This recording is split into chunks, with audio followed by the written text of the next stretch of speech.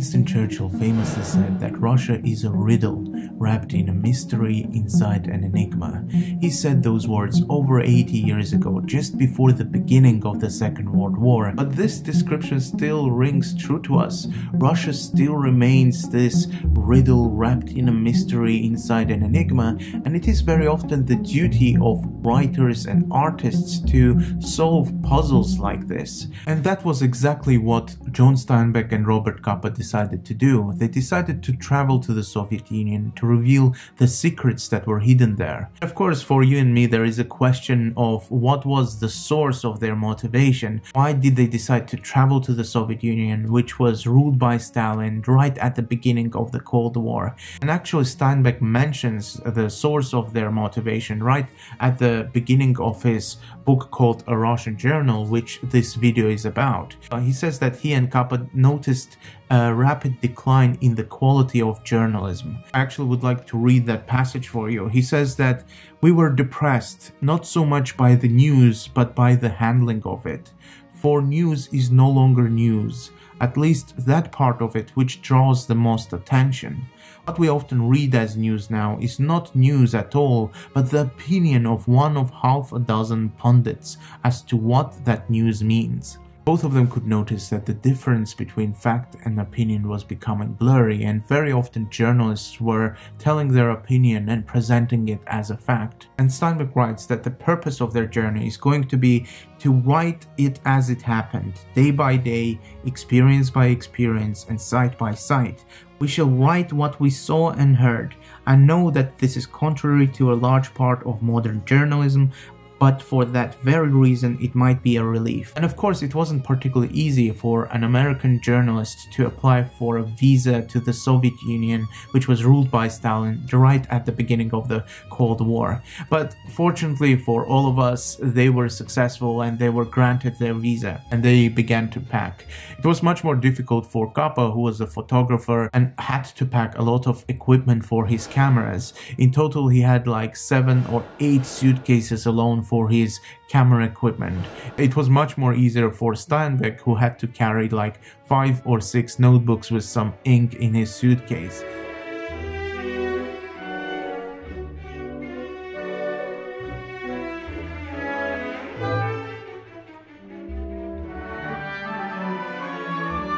This journey was full of obstacles, and one of the first problems was that there were no direct flights between the United States and Soviet Union, so they had to make several changes and carry all those Capa's suitcases with his camera equipment from flight to flight until they could get to their direct flight to the Soviet Union. And they took that flight from Helsinki airport in Finland.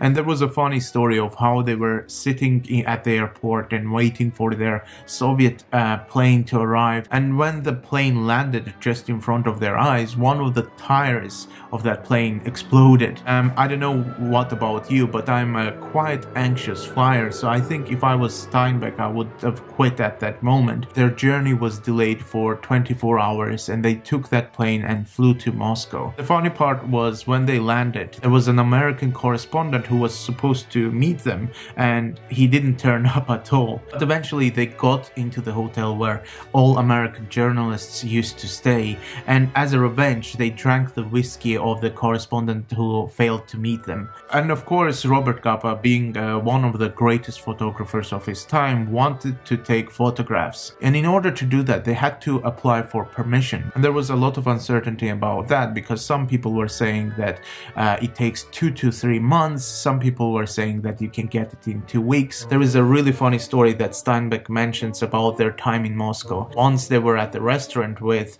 other American correspondents, Steinbeck noticed that it takes a really long time for food to be served. He waited for an hour and a half for what he ordered, and one of the correspondents explained the reason for this.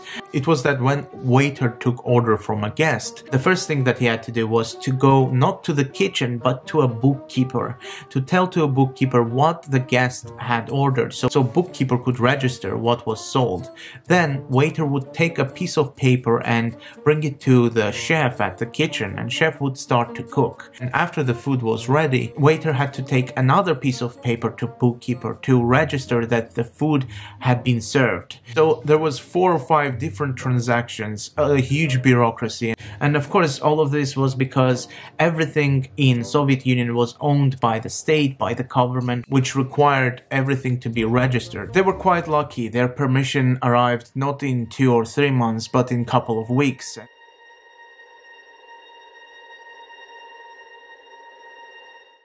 Their next destination was Kiev, Ukraine, and there is a passage that I would like to read it out to you.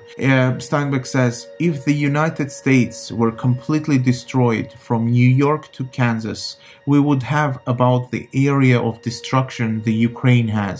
If 6 million people were killed, not counting soldiers, 15% of the population, you would have an idea of the casualties of the Ukraine. There are mines which never opened because the Germans threw thousands of bodies down into the shafts." Even reading this passage gives me goosebumps and chills just to imagine the amount of devastation. There was one question that Capa and Steinbeck were asked by all Ukrainians that they met, and that was, does United States want to start war with the Soviet Union? What do your leaders say? Are they aggressive? Do they want to start another war? And it was perhaps one of the first times that I noticed that Steinbeck was struggling with describing the horrors. This was before they went to Stalingrad, where there was another moment in Steinbeck's writing where I noticed that he really struggles to describe the full feelings that the people experienced there. Their next destination were 2 villages, and they met a lot of expressive characters there.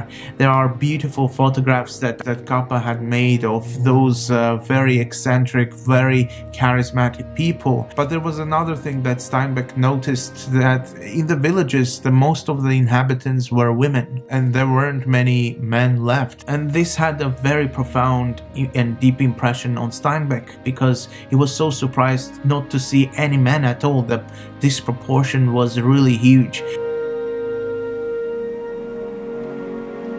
Our next destination was Stalingrad, and of course I'm going to tell you about the things that Steinbeck observed there, but I wanted to say that these things that I'm telling you are not spoilers. They are not going to ruin the experience of this book for you, because these kind of books are really difficult to be spoiled. They have to be read to be fully experienced. They went to Stalingrad, and there they saw unexploded shells of the bombs that were left after the battle. They've seen the famous Pavlov's house, which defended itself against the superior German forces. It is said that 500,000 people died in the Battle of Stalingrad. Some of the things that really got stuck into my memory were that many people continued to live in the rubbles. Steinbeck describes a young girl, or a young teenage girl, which crawled out of the ruins of the building that collapsed. He saw young kids who, from early ages of their lives, were encountered by death because their fathers were soldiers at the front and they died. Of course, Soviet officials tried to impress those American journalists which came to visit, and they brought different gifts that were received by British, American, and different other officials from various countries. And I would like to read the passage here. He says, "A feeling of sadness came over us, for these were the offerings of the heads of governments: a copy of medieval sword, a copy of an ancient shield, some parchment phrases, and many high-sounding sentiments. The world had pinned a fake medal on Stalingrad, when what it needed was 6 bulldozers." And of course, in Stalingrad as well, they were asked many times whether there is going to be another war, and this time with the United States. I assume this is the recurring theme of this book.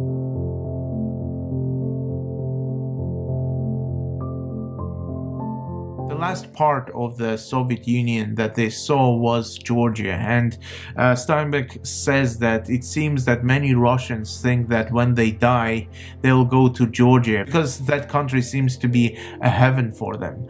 And Georgia was much richer than every other part of the Soviet Union that they have seen. They could see a lot of energetic people and lots of culture. They could see churches once again, although many of them were closed because Soviet Union was a secular atheistic country. And one of the perhaps key features of Georgians that they witnessed was their adherence and their love for poetry. It seems, he said, that the poetry is what defines Georgians as a nation. They were constantly asking Capa and Steinbeck to recite some of the American poetry and they were asking whether poets were praised in the United States. And Steinbeck and Capa said that the poets are the joy of just a very small group of people in the United States, not as much as in Georgia, where every child has to learn verses by heart. And I guess this is all about this book that I wanted to tell you about, and I really enjoyed reading it, and this book is truly timeless. When Steinbeck received his Nobel Prize for Literature, many people were against it, both in Sweden and in the United States.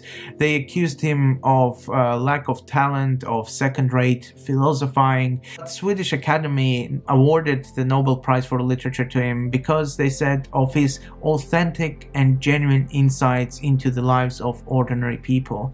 And I think it is very well deserved. I believe that this book should be read once again, particularly because the divisions between the United States and Russia still remain very big. I'll leave some links and further material below. I hope you enjoyed this video, and thank you a lot for watching.